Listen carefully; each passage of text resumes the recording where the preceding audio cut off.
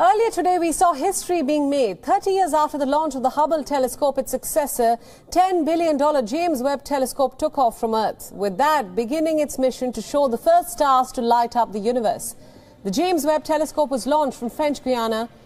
Before we talk about the telescope further, let us now look at the crucial takeoff moment. Unité, top. And we have engine start. And liftoff. Décollage. Décollage. The Ariane 5 rocket has released the James Webb Space Telescope after 27 minutes of flight, which will now take about a month to reach an outpost 1.5 million kilometers from planet Earth. Punching a hole through the clouds. The James Webb telescope is also almost 100 times more powerful than its predecessor, the Hubble, and is all set to explore the possibilities of life beyond Earth.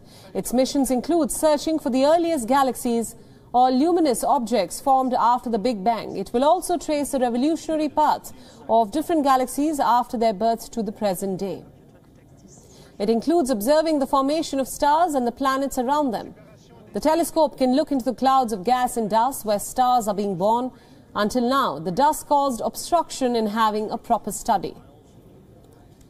Also, by looking in the infrared, it'll be able to see molecules around young stars that are still forming. So we'll know what building blocks important for life were incorporated into their early solar systems. We'll also be able to see atmospheres of planets around other stars. We'll observe hundreds of them, and we'll be able to see carbon-based molecules that are important for life and also indicate chemistry and just the overall compositions of these atmospheres that we do not know now.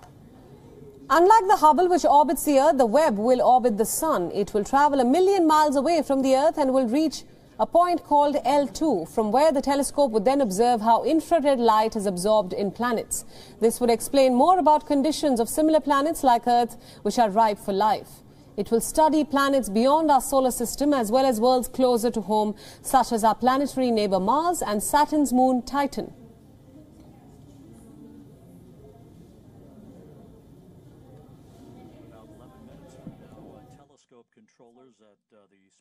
It is going to do something like we've seen with Hubble, with the Hubble Deep Field, where we stared at a blank part of sky and saw just so many galaxies, and it was incredible to know that all those galaxies were hiding there in the early universe, and we just needed to look long enough to see them.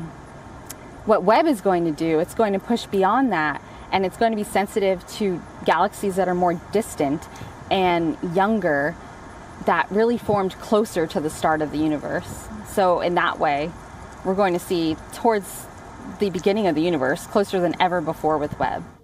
For the first 6 months after the launch, the team at the Space Telescope Institute will monitor the observatory around the clock, making sure that it is perfectly calibrated.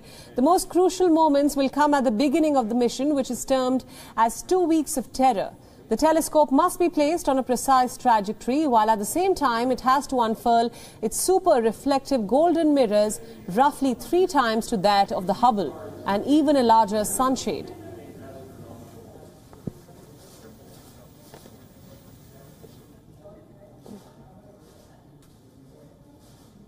WION World is now available in your country. Download the app now and get all the news updates on the move.